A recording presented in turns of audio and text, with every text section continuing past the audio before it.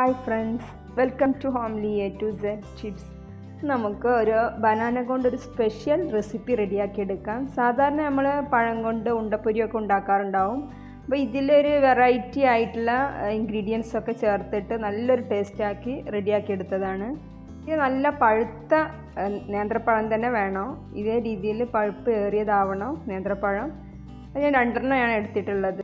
പിന്നെ ഇതിലേക്ക് വേണ്ടത് 1 ടേബിൾ സ്പൂണ് മിൽക്ക് പൗഡർ, പിന്നെ ബദാമോ അല്ലെങ്കിൽ അണ്ടിപ്പരിപ്പോ എടുക്കുക. ഇതേ രീതിയിൽ നുറുക്കിയെടുക്കണം. പിന്നെ 1/2 കപ്പ് തേങ്ങ ചിരണ്ടിയത് വേണം. കോൺഫ്ലവർ ഞാൻ 2 ടേബിൾ സ്പൂൺ എടുത്തിട്ടുണ്ട്. പിന്നെ ഇത് റവയാണ്. അപ്പോൾ ഈ റവ ഞാൻ 1 ടേബിൾ സ്പൂൺ എടുത്തിട്ടുള്ളത്. പഞ്ചസാര 2 ടേബിൾ സ്പൂൺ. നേന്ത്രപ്പഴം ഇതേ രീതിയിൽ നുറുക്കിയെടുക്കുക. ആദ്യം കട്ടില്ലാതെ നുറുക്കിയെടുക്കുന്നതാണ് നമുക്ക് ഉടച്ചെടുക്കാൻ ഈസി ആവുക.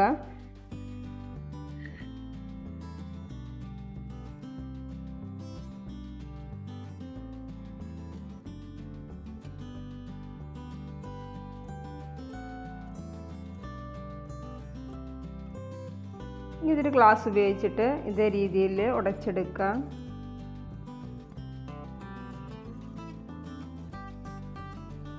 അപ്പോൾ ഞാൻ ഇതേ രീതിയിൽ നന്നായി ഉടച്ചെടുത്തിട്ടുണ്ട്. എവിടെ ഒരു കട്ടയില്ലാത്ത തരത്തിൽ നല്ല സ്മൂത്തായിട്ട് ഉടച്ചെടുക്കണം.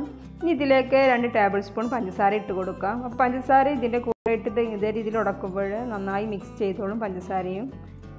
ഇതിൽ അലിഞ്ഞ് ചേരാനൊക്കെ ഈസി ആയിരിക്കും ഇതേ രീതിയിൽ മിക്സ് ചെയ്യുമ്പോൾ.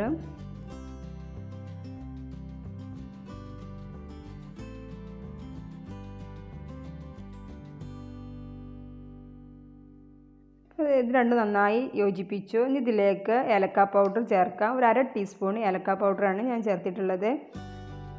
പിന്നെ ഇതിലേക്ക് വേണ്ടത് അല്പം ഉപ്പ് ചേർക്കാം.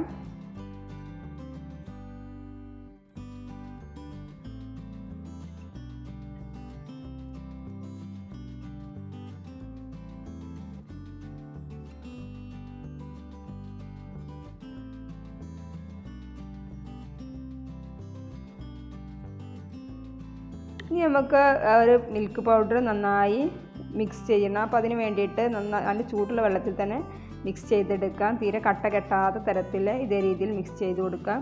ഇതിലേക്ക് കുറച്ചുകൂടി വെള്ളത്തിൻ്റെ ഒരു ആവശ്യമുണ്ട്. ഞാൻ അതിലിപ്പോൾ 2 ടേബിൾ സ്പൂണ് വെള്ളം ഒഴിച്ച് കൊടുത്തിട്ടുണ്ട്.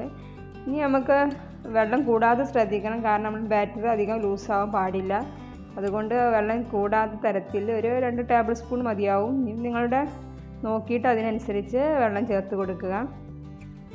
ഇത് നല്ല സ്മൂത്തായി എടുത്തിട്ടുണ്ട്. അത് നമുക്ക് ഈ ബാറ്ററിലേക്ക് ഒഴിച്ചു കൊടുക്കാം.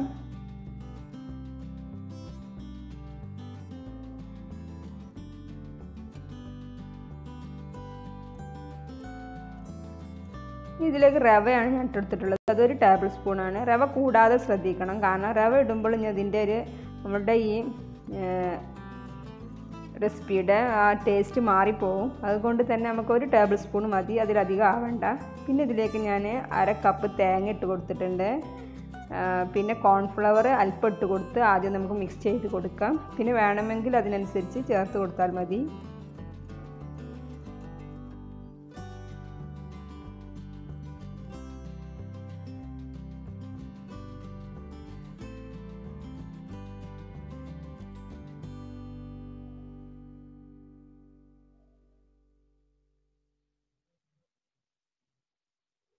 ഇതിലേക്ക് ബാക്കിയുള്ള കോൺഫ്ലവറും ഇട്ട് കൊടുക്കാം. നന്നായി മിക്സ് ചെയ്ത് കൊടുക്കുക.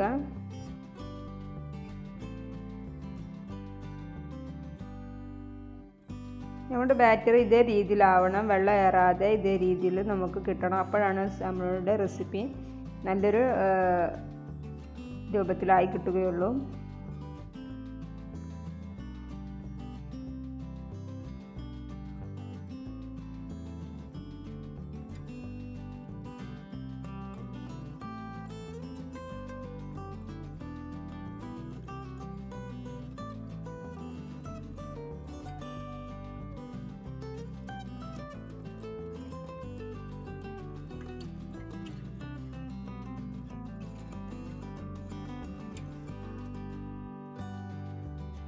ഇതിനി അധികം വെച്ചിരിക്കേണ്ട ആവശ്യമൊന്നുമില്ല, നമുക്ക് അപ്പോൾ തന്നെ പൊരിച്ചെടുക്കാവുന്നതാണ്. അപ്പോൾ ഒരു വലിയ പാത്രത്തിലേക്ക് ആവശ്യത്തിന് വെളിച്ചെണ്ണ ഒഴിച്ചു, അതിലേക്ക് ഇങ്ങനെ ഓരോ സ്പൂണായിട്ട് ഇട്ട് കൊടുക്കാം.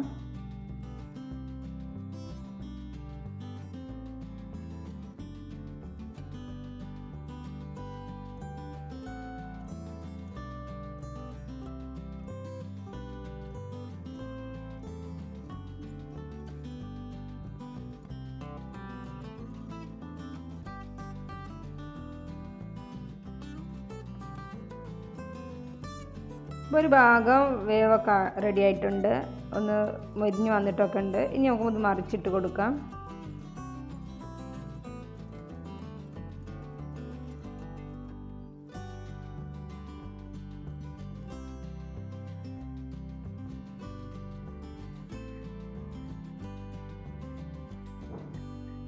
നമ്മുടെ പഴവിഭവം നന്നായി മൊരിഞ്ഞ് റെഡി ആയിട്ടുണ്ട്. ഇവയെല്ലാം കോരിയെടുക്കാം. അപ്പോൾ നമ്മുടെ സ്പെഷ്യൽ ബനാന റെസിപ്പി റെഡി ആയിട്ടുണ്ട്. അപ്പോൾ ഇതേ രീതിയിൽ നിങ്ങൾ ട്രൈ ചെയ്ത് നോക്കുക. അത് വളരെ ടേസ്റ്റിയായൊരു വിഭവം തന്നെയാണ്. ബനാന കൊണ്ടുള്ള വ്യത്യസ്ത റെസിപ്പികളെല്ലാം ഞാൻ ഇതിൻ്റെ ഡിസ്ക്രിപ്ഷനിൽ കൊടുത്തിട്ടുണ്ട്. Thanks for watching.